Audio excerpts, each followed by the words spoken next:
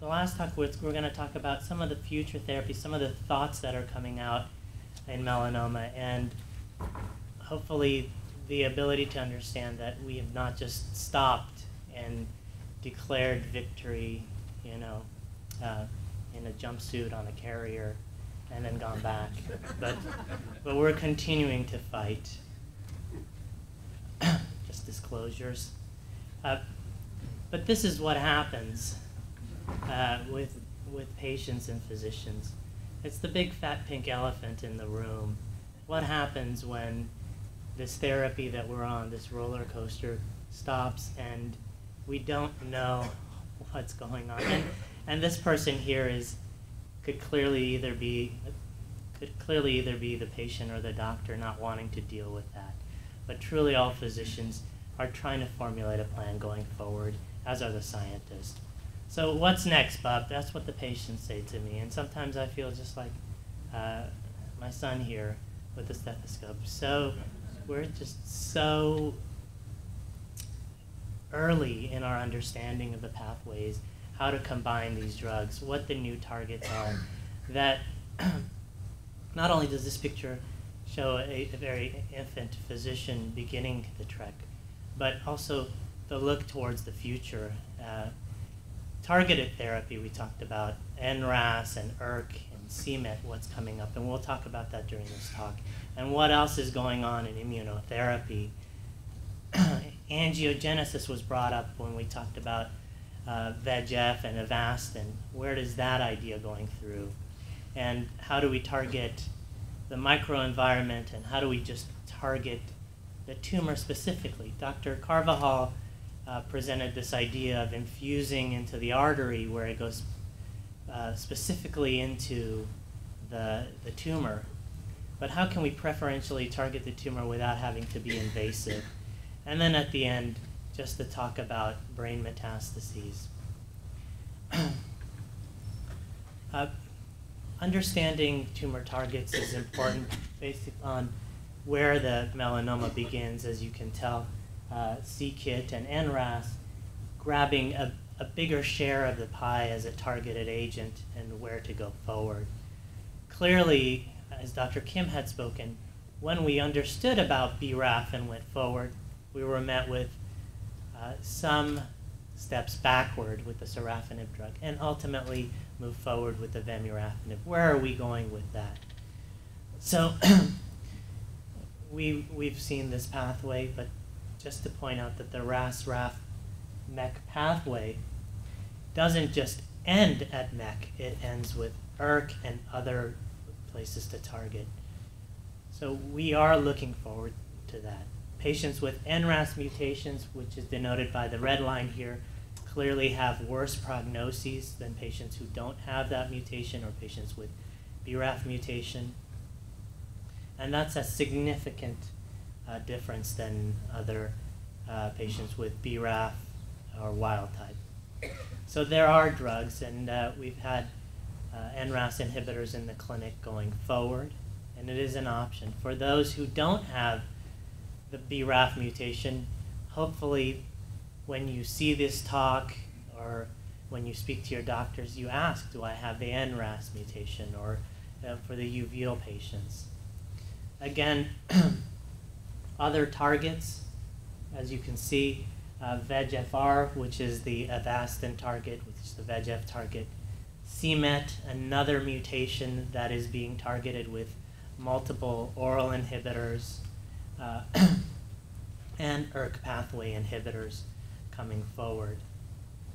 But as we move from that into immunotherapy, we began by talking about the positive outcomes with Yervoy and ipilimumab and the data with the PD-1 antibody, a drug that works similarly to CTLA-4 inhibitors with possibly less toxicity. What we didn't have before is what we've always been talking about. What is a prognostic marker? How do I know that I'm going to respond to this drug? You know you're going to respond to the vemurafenib if you have the BRAF mutation. But clearly with immunotherapy, it's been a mixed bag. we haven't found those answers as hard as we've tried. But hopefully with PD-1, we're looking at PD-L1 expression in the tumors and looking at whether that is associated with response. And this is from Brahmer et al. In the first publication about PD-1 targeted therapy, where 3 out of 4 patients who had high staining had partial response, but 0 out of 5 of them who didn't have the staining. So all trials going forward are going to be looking at your tissue and looking to be able to take this data forward and have a predictive marker for response. Clearly, if you can get that, we can have more of these, this type of CT scan where you can see the tumor is continuing to respond. Immune system surveillance is something that we're continuing to target and moving forward with. There, Dr. Hody spoke about the pitfalls of having an activated immune system all the time. If we didn't have CTLA-4 blockade, I would have psoriasis, you would have ulcerative colitis, we would all have some immune inflammation. But understanding that allows us to understand how to target cells. And one of the major targets at this point are T regulatory cells. These are cells that don't work to target and eradicate tumor. They target to create tolerance of the tumor itself. So we're currently looking at a drug called ONTAC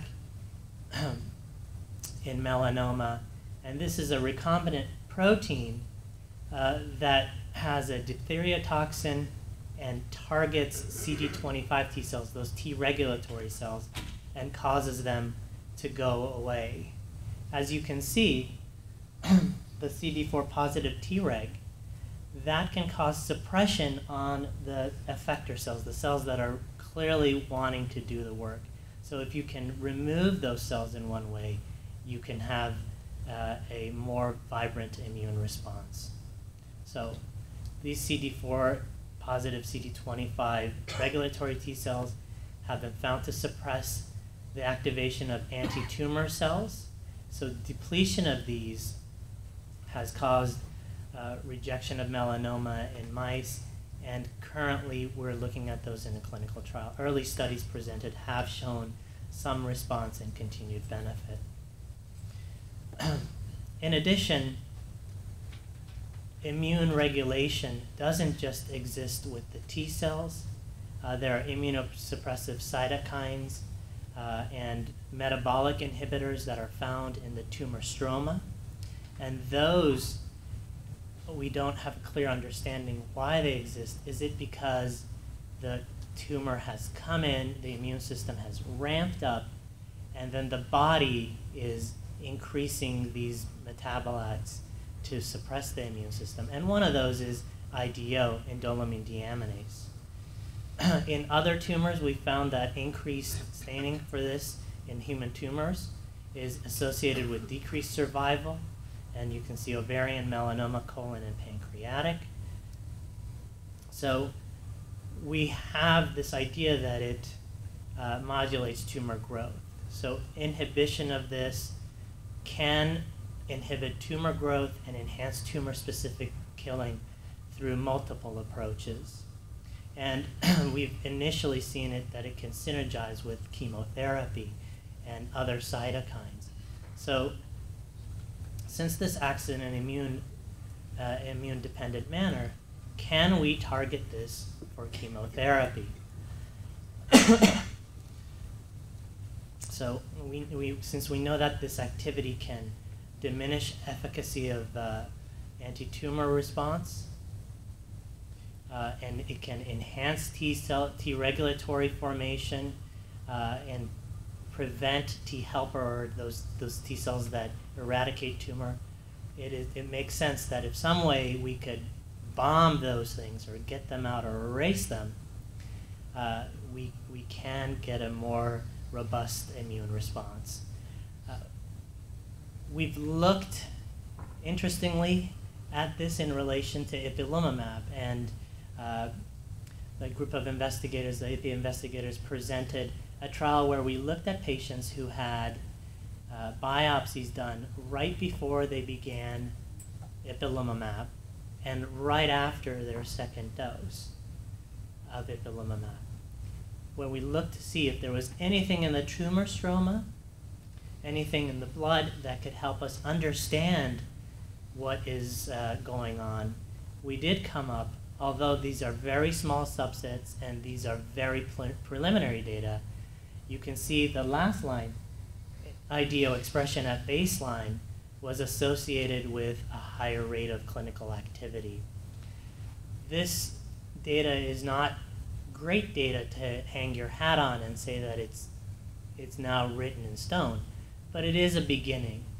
And clearly the reason I bring this up is not just because it's a way to pique interest in this type of therapy, because there are trials that are coming out with indoleamine deaminase inhibitors and ipilimumab, but it is a beginning of understanding how to pick out those people sitting in this room who may do better with a specific immunotherapeutic approach or not.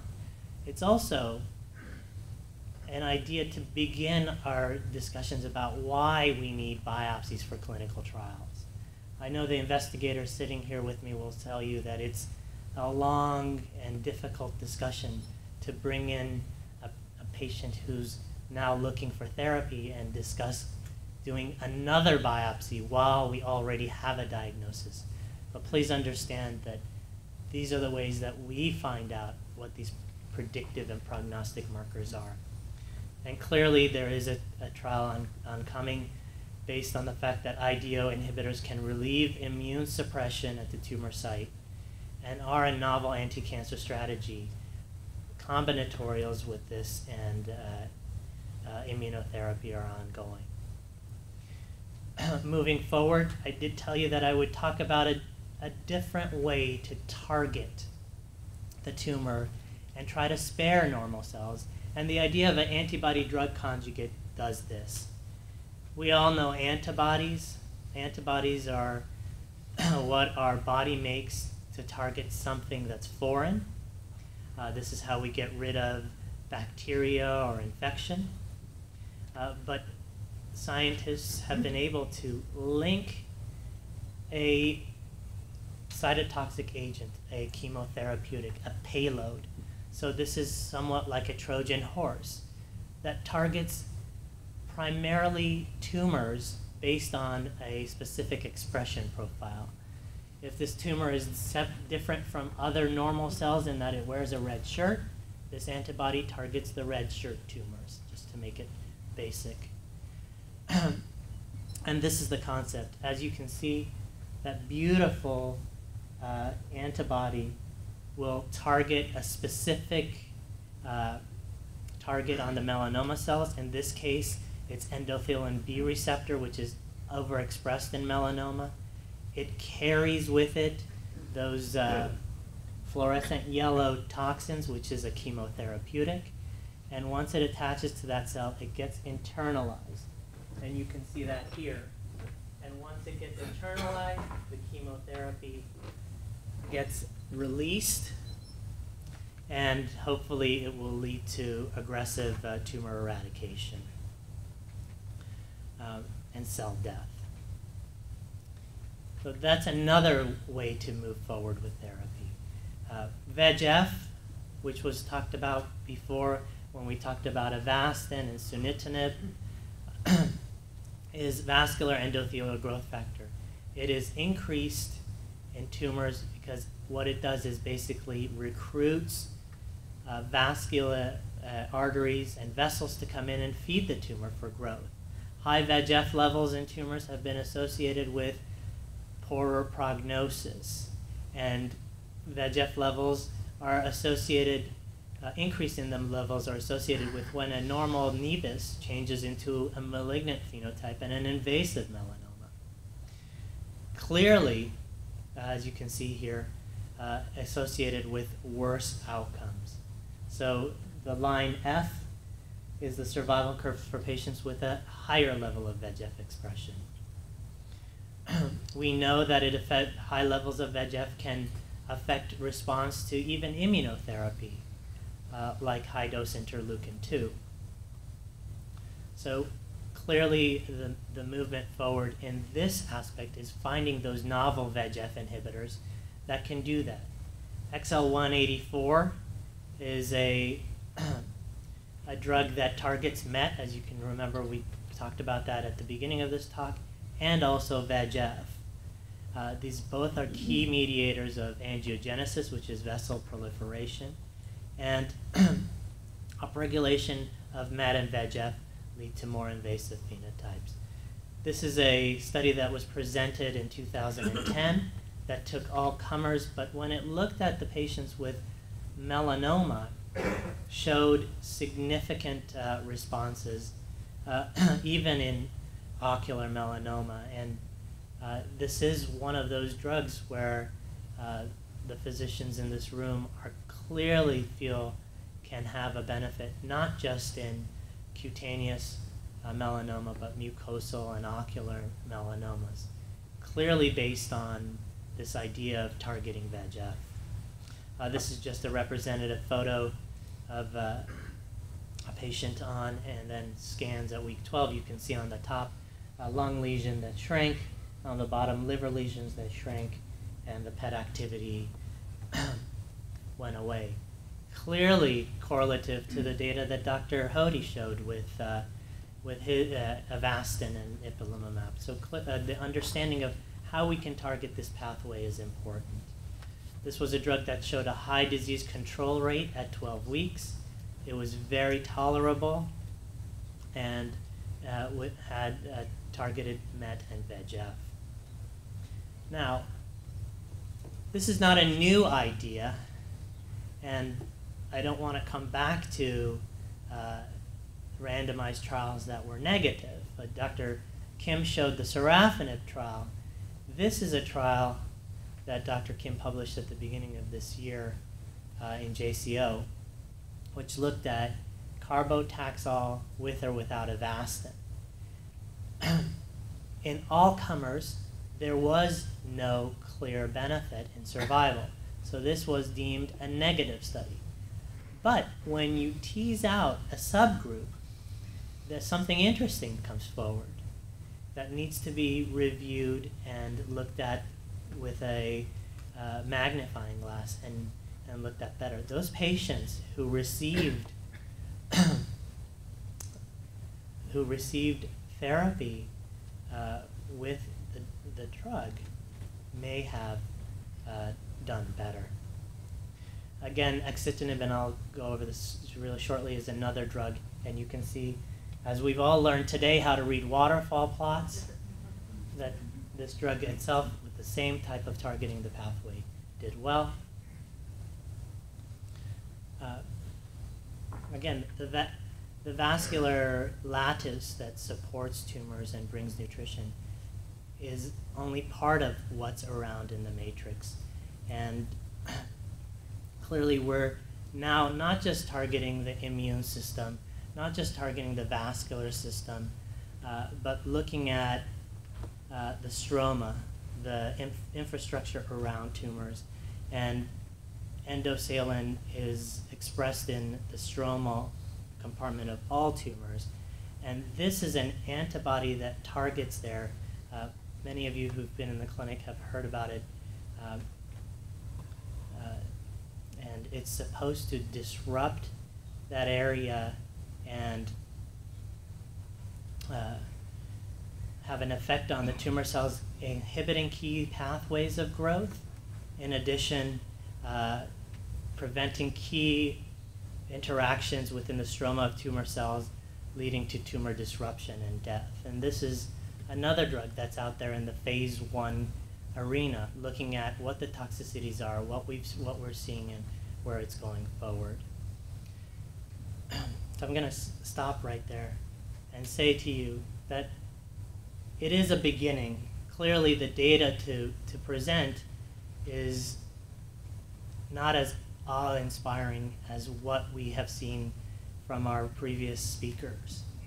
But if you had heard the discussions about ipilimumab or vemurafenib at the initial portions, you would have heard some of the same things, that we're clearly trying to understand who the patients are that benefit by finding what it is about their tumor environment, their immune system, and their makeup that will allow us to say that everybody may have a small response rate, but this subgroup may have a higher response rate. So I want to end by just talking about brain metastases. It's the big elephant in the room, where a majority of patients will ultimately deal with this. Clearly, up until now, we haven't had good therapies, but to bring it together, the BRAF inhibitors have been looked at in patients with brain metastases and presented. And clearly, by some mechanisms, this can get into the central nervous system. This is a MRI where you're looking at a frontal cut of somebody and the brain. And those brain mets, which were there and life-threatening, have begun to respond clearly to just BRAF inhibition. And it's a stepping stone to find better therapies. This trial will be presented and published in Lancet next week, and it was a look at ipilimumab in patients with brain metastases that haven't been treated with surgery or radiation. And I think this is your patient, Dr. Hody, and clearly you cannot argue with what you're seeing on this, where the ipilimumab had the ability to stimulate the immune system and cause a response and a clear duration of response that has led to survival benefit for patients. So we have more tools in the toolbox. Survival curves, like you've never seen before, 1-year survivals of 30%, where the numbers are 10% normally. So what we're getting at is that we're understanding more prognostic factors for stage 4 metastatic disease, trying to increase opportunities to expand prognostic variables to include lab tests, evaluation of the immune system, and evaluation of tissues, with the goal of having more personalized treatment selection, better prognostic assessment that can help us understand whether we need to be more aggressive to begin with or not. I was going to say this for a long time I've been giving a talk and talking about the elephant in the room. And I went to a foundation meeting where another doctor from Memorial Sloan, where Dr. Carvajal has come from, ended with saying that we should just change our paradigm and think about the stallion in the room, learn to harness it to the benefit of our patients. So of course I went back to my room and Googled stallion in the room, and I came up with this. And it is truly a paradigm shift. These drugs have allowed us to think more positively. These trials are allowing us to continue to have a positive hope of finding combination therapies and finding prognostic markers. And never is that more beneficial than now.